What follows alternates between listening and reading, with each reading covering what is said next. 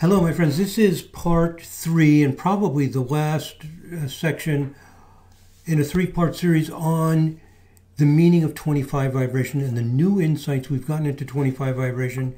And we are going through the people who have the strongest 25 vibe using this analysis that's done in the Series 4.0 software, going through and pulling out the people who have the most planets conjunct with the smallest orbs in 25 vibe. And the next strongest person, we've discussed at least a half a dozen, and now we're up to John Ehrlichman. In the original study done in 2012 on the first 32 vibrations, he was number 1. Now we have a larger database, and there were some other people score even higher, but here he is again, excuse me, still near the top of the list, and he meets all 3 criteria. It's AA data. The time is not on a half hour, and we have a lot of biographical information. He did not fit the original idea of 25 vibe very well. He's not showing evidence of any kind of unusual creative genius at all. But with the new interpretation, fits much better. So let's get into it with John Ehrlichman. Let's study him from early childhood a little bit. He was an Eagle Scout, recipient of the Distinguished Eagle Scout Award. So he's, a good boy. It's like a Boy Scouts, and you go up to Eagle Scout, and he attends the University of California in Los Angeles only for a year. And then at age 18, and it was 1943, he enlists in the Army. Have we heard this before? People enlisting in the Army. Well, it was World War II. A lot of men were enlisting in the Army, especially men more than women in those days. So it was not unusual. But for the 25 vibe, it's relatively easy. It's if they have any sense of patriotism and any sense of the importance of this for the country, and I think back in the 40s, I think it's fair to say that was more universal among the citizens. They're not afraid of the danger. I mean, of course, everybody's afraid of danger to some extent, but they're willing to take risks, explore something. It's for the war. The war's probably not going to go on forever. It's not a long-term commitment. It's going to be a whole new world of activity, very attractive to 25 vibe, which loves diversity of experiences. So he does join the Army. He received a Distinguished Flying Cross as a lead B-17 navigator in the 8th Air Force. So, he was an Eagle Scout. Now he's an excellent navigator. He returns back. Of course, he's not going to stay in the military. 25 vibe is very disinclined to get into a narrow and specialized commitment. So he comes back. He goes back to college, goes to UCLA. He graduates with a BA in political science, and then he goes on and gets a law degree, goes to law school at Stanford, very prestigious university, in 51. So he's had, fairly good variety of experiences here. Is it fresh? Is it curious? I think so far he's explored a number of different things. Let's see where he goes from here. One thing to note about him is he's not easily classified politically. He was a recipient of a war medal. He was also a defender of cases involving the environment. So war hero, we think of that as in America as more like conservative or like mainstream solid environmentalism, especially back then when it was first being introduced, is not defending the large corporations, the big industries, and the military's engaged at that level. But he's not doing it for those reasons. He's going into the military because it's an important thing to do, and it's an adventure, and it's something to experience and to be a part of that community. He comes back and he sees the importance of this. Here's a quote John was a passionate supporter of preserving the natural environment in the Northwest. Now remember, I didn't mention this, he grew up in Tacoma, Washington, so he wanted to preserve that natural environment in the Northwest, which is where he practiced law for a period of time, up in, I think it was in the Seattle area, Seattle, Tacoma, that whole Northwest area. Said Bud Crow, I guess you pronounce it, a former law partner and lifelong friend who worked with Mr. Ehrlichman at the White House. He was a camper, a hiker, a fisherman. Have we heard that before? Camper, hiker, fisherman. 25 vibe. Viewing in this creative flow. So we can think of politicians as people, in buildings all the time, in meetings, very formal, all dressed up. He's 25 vibe. He's not really going to fit that lifestyle of rigid laws and conformity and expectations. He's in a little bit of a funny area. Being an independent lawyer, protecting the environment, yes, that's giving him a lot of exploration, a lot of facing new challenges, a lot of life, a lot of freshness to preserve the beauty. So he's in a 25 vibe thing, but going to Washington, D.C. is a little bit odd for a 25 vibe person, where you have a lot of meetings, a lot of formality, a lot of places you need to be. Where do you breathe? Where do you have innocence? Anyway, he loved it. He felt he had to do what he could to preserve it as best he could. He was one of the first effective environmental lawyers out here. And he's the guy who convinced Nixon to sign some of those laws. We're seeing a lot of his 25 vibe here. Now, what we know Ehrlichman for is not nice, sweet things like that. We know him for being convicted of conspiracy to obstruct justice and perjury in the Watergate scandal. Now, a reminder about what the Watergate scandal was. The Watergate scandal was Republicans. If you're not in America, we have the two parties, Democrats and Republicans. This was a scandal by the Republicans where they broke into the Democratic National Committee offices.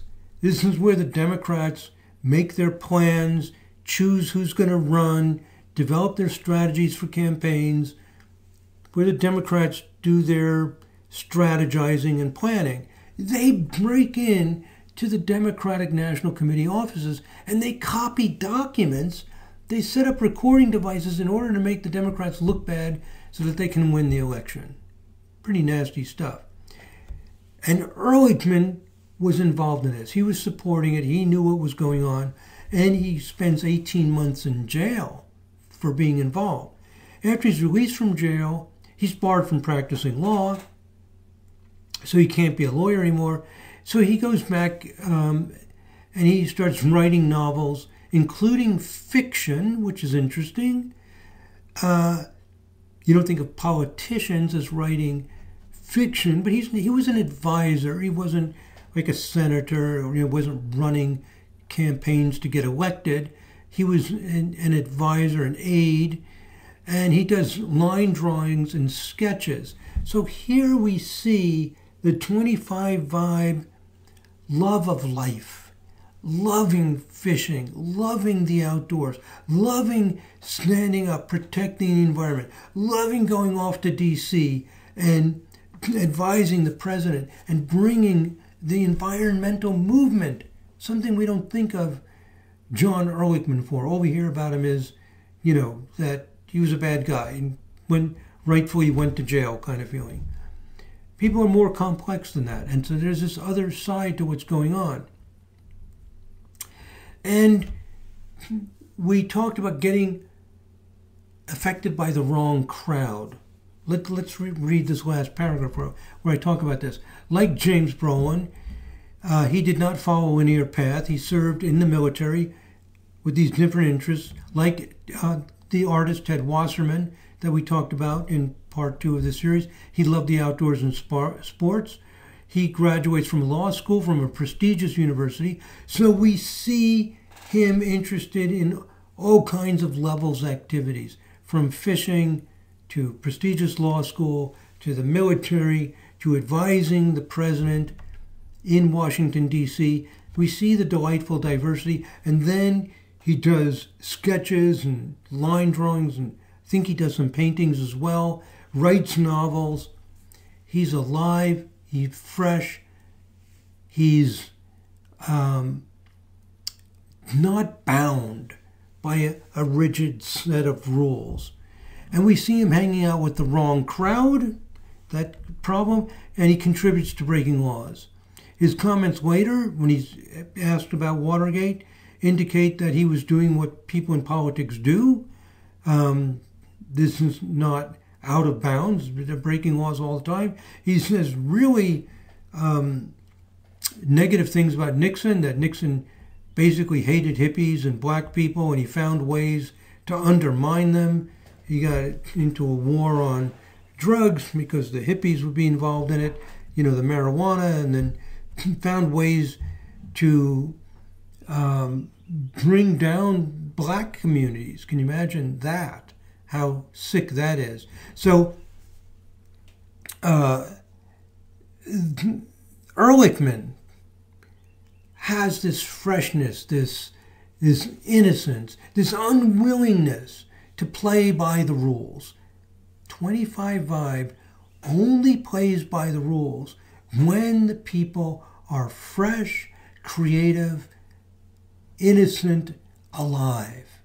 If you're in Washington, D.C. with a lot of rules and regulations and committees and hypocrisy, and that is antithetical to how 25 Vibe works, and he doesn't work well in Washington. And he breaks the rules and does all kinds of crazy things. He's not remorseful over it. He just leaves, and that 25 Vibe navigates, swims his way out of there to the next stages of his life. So that's the way the 25 Vibe works for him. Let me go over some of the other people. The next highest person with the scores on Strong 25 Vibe is Emmy Gottsman. She's a German impressionist and modern painter. We have almost no biography about her, but again, she's in the art areas, but we don't know much about her. And then TJ, I don't know if you pronounce it Tyne or Thine. He's an American actor with very little biography. An American film and television actor, best known for his role as Dr. Jack Hodgins, an entomologist on the medical drama Bones. So Bones was a popular series. Some of you may be familiar with it. We don't have much information about him. The next person we do have some information about is Robert Gladstein, an American ballet master, choreographer, and assistant director. Now, here's an important point. We've seen this over and over and over again in our research. When we don't have much biography, it may not seem like the person fits the theory because we don't have much biography. And just going by their label, what their profession was or what they're famous for, doesn't reveal what they are like, what they're doing, what they are living. Once we have some description, you'll see the engagement in a fresh, curious, creative community. This is what 25 Vibe wants. Just wants to be part of a lively, innocent, open community. So, Gladstein, let's look at his 25 Vibe before we read this. Excuse me. Okay, Gladstein, 25 Vibe. He has Sun, Moon. So there's Sun and Moon, 8 degrees apart. Not super strong, but fairly strong. And Moon, Venus within the same degree. And then Mercury and Saturn. There's that strong Saturn again. We've seen Saturn, Pluto, and Mercury, Saturn very frequently. And there's another Jupiter. The Jupiter to Neptune is pretty far away. It's basically a spreading pattern with Moon and Venus extremely tight, Mercury and Saturn pretty tight. There may be midpoint structures reinforcing this. Like, let's see if the Mercury and Saturn. Mercury is at Moon, Jupiter, Venus, Jupiter. Saturn is also at them. About a degree orb, Saturn, Moon, Jupiter, project. But these midpoints will reinforce the configuration. Moon is at Sun, Mercury, and Sun, Saturn, fairly tight, especially the Sun, Saturn. So this Moon is in between Sun and Saturn, and what was it in between? Sun and Mercury. So, yeah, and Venus is at the same thing. Let me look at Venus. Venus is just at the Sun, Saturn. So it's mostly the Moon. My point is these midpoint structures cement these patterns. So even though it spreads a lot, there's midpoint structures strengthening it. So again, we see the Saturn, Mercury, Saturn, which is interesting, which seems to have something to do with the fact that the Mercury, Saturn does not get overpowered, or it does not overpower the vibration. It serves the vibration. It's what are the techniques? What's important? What do we need to understand to create this creative community? How do we get there? What needs to be done? What's not going to help us? So it's all to serve the 25 vibe interests. Okay, let's go back to the PowerPoint. He was also a board member. We've seen this with other people. Board members of artistic organizations. The same exact thing. This is perfect for 25 vibe. If you see strong 25 vibe like this, being on a board, a committee, it's a way of participating. It's a way of contributing. It's not so much being a leader. It has to do with their long-term commitment to the community. If you are involved day in and day out in supporting the larger community of people in whatever area you're in this case ballet, sooner or later someone asks you if you want to serve on a board or a committee. He was a member of the dance advisory panel. This may also have to do with that Mercury Saturn. What are we going to do? What are we going to decide? How does this work? So very, very good when you see things like that in 25 vibe. Advisory panel for the National Endowment for the Arts. That's huge. Organization for supporting the arts. Over the span of his career, Mr. Gladstein choreographed more than 30 ballets, some of which were televised as special productions on KQED. He also revived the choreography of Lou Christensen. I put that in bold because we see the diversity of experiences, the interest in people that are making important contributions. He staged many of his ballets across the country. So like most people with strong 25 vibe, Robert Gladstein was involved in many ways with a community of creative people. So I put in bold all the different ways that his life was life in happened to be ballet for him. We can look at his 7 vibe and other things. We could probably figure out why exactly it's ballet.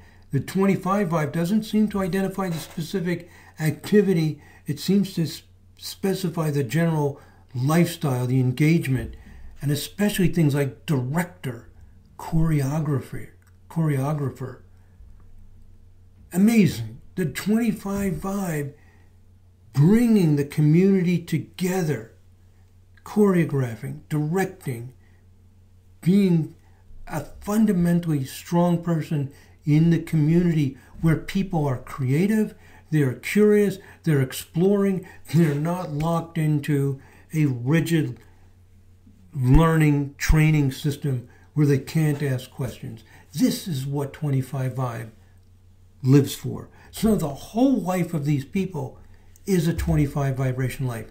This interpretation 25 vibe, this improved, these new insights into the 25 vibe are fitting with the data, they're fitting with our clients better, and we're seeing that our original interpretation of 25 vibe, that there's often a latent, special, innovative creativity. Not quite right. It sometimes leads to that, That unusual innovation and creativity is just a possible manifestation of being involved in the larger community, and it's not even a necessary one, because the point of 25 vibe is simply to engage. Robert Gladstein fulfilled his I don't know if he's still alive or not, because he is fulfilling his 25 vibe mission, because he's a part of the community. You don't have to be an innovator. You don't have to do something unusual to be expressing the highest potential of 25 vibe. You just need to bring it out, share it, and make a world with it. That's the purpose of 25 vibe. In doing that, you often get these special effects. Okay, we have another example here. LQ Jones, he's the next strongest person with 25 vibe. Let's read a little bit about him. He's another actor and director. Directors, choreographers, building the community. Not so much because they need to tell people what to do, but because they just want to build that community. So directing is one way that they can do it, that they can be involved in keeping that community strong and keeping it alive and fresh and not rigid, to inspire all the people to ask questions, to do their way, to bring out their style. All part of the 5 essential quality that creates the 5 times 5 of 25. After serving in the U.S. Navy from 1945 to 1946, have we heard this before? Why is 25 vibe joining the Army during World War II? Because a lot of men did. They didn't know, but it most likely is there for a short period of time. It's another world. It's an adventure. You're part of a team, to say the least. I mean, you're bonded together to experience this new world and do something that was clearly important. So then he attends Lamar Junior College and Lon Morris College in Jacksonville, Texas, and then he studies law, business. Okay. So he's an actor, but he's studying law, business, and journalism at the University of Texas in Austin. This is typical of 25 vibe. They're studying law, they become actors, yes. Perfectly normal for 25 vibe. Delightful diversity. He works as a stand-up comic, briefly played professional baseball and American football. Look at the range. Oh my God. It's crazy. I mean, law, he's an actor, a film director, and to play professional sports, you got to be really good. So this is, and you remember, who was it? It was called the Renaissance Man. Was that James Brolin, one of the people we studied? All those different interests. Again, here we see it because they're alive, they're curious. They don't have to pick one thing. They will try. He tried ranching. I think this is the third person who did ranching in Nicaragua. Okay, he's an American ranching in Nicaragua. So this viewing of exploring on large scale, this is the essence of 25 vibe. Getting out there and exploring and visiting these places, engaging on a larger level. That's the thing I really need to emphasize, because it's not just like you find a community, but you get out there and you bring life, ranching, farming. This is life. This is dealing with nature. This is the challenge of real life, not something that's prescribed and set for you. 5 vibe and 25 vibe especially loves the challenge of an operation, of a group of people facing the natural elements, working with them. And then he turns to acting after corresponding with Fess Parker, his former college roommate. Again, many of these 25 vibe people get into acting later in life because of the 25 vibe delightful diversity and exploring so many things. So there it is, my summary. Delightful diversity, striking similarities to others with the brief military service, the love of sports, ranching, being an actor, involved in the community as a director. You can't make this stuff up. It's just amazing. He directed, produced, and wrote the screenplay for A Boy and His Dog. This is what 25 Vibe does. It can approach a problem from all those points of view to build this world. So the directing, producing, writing, all of that. 25 Vibe's interested in the whole thing from all those perspectives. It does not want to specialize, follow a narrow path in life, and just do that one thing. That's deadly to 25 Vibe. Again, we see the broad range of approaches encompassing the full spectrum of activities. 25 Vibe seems to be so holistic, so wanting to approach something from all points of view that it does not like to specialize. It synthesizes ideas from different sources. So over and over again, we see the themes repeated. And I continued down this list, and I have other people. I have my handwritten notes are actually in a word processing program. All my notes I've made for the additional people. I think we've covered enough for you to see how this research fits. We try to build a model where we're not picking the data. There's no cherry picking. And we have the strongest cases. It's a very powerful research method. And we validate it against our clients. It's a problem with consulting a client that drove me back to the data. So one thing we do in vibrational astrology, when we're consulting people, a lot of times my students, they will say, oh, well, that's true because of this, because of this, because of this. But we have strict rules. And when something's not working, we see it's not working. And I could, look to me that what I was telling this particular person about her 25 Vibe there was something a little bit off. Wasn't quite right. If you're always right, you'll never learn anything new. So we pay close attention. I get so involved when something's not quite right. Something not working a little bit set me off for a week to investigate all this, to clarify it. So it's very important to admit when things don't work perfectly and then do the hard work to sort it out. So vibrational astrology is an evidence-based practice. That means we base our ideas on the best evidence. This detailed research study indicates that the potential for extremely innovative creativity that was first hypothesized to be the essential quality of 25 Vibe is only a possible manifestation. Does not occur with the majority of cases of extremely strong 25 Vibe. So to summarize, this last paragraph is copied and pasted from one of the early slides where at the very beginning of the first video in this three-part series, I describe what 25 Vibe is. Let's repeat that. What is 25 Vibe? He wants to feel the creativity flowing in and around them and in the community of people that they are a part of.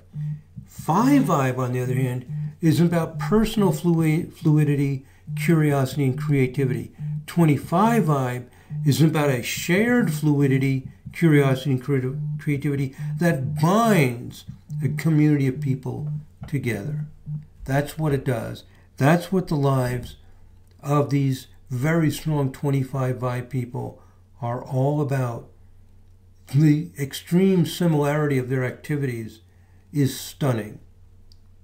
And they're all expressions of that desire to be alive, to be fresh, to be with nature, to be curious, and not to be stuck in a narrow world, a rigid world of too many meetings and requirements.